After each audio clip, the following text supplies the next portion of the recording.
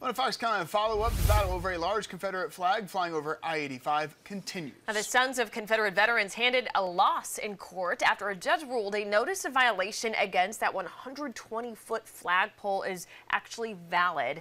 This is a story we've been covering for a while now. Spartanburg County ordered property owners to remove that flagpole because it violated an ordinance. But the County Board of Zoning Appeals overturned that notice. That was last January. Now, a judge ruled the board abused its discretion in overturning it, and that notice is valid.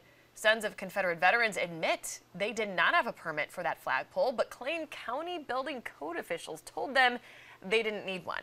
They also say the ordinance does not specifically say a permit is needed for that flagpole.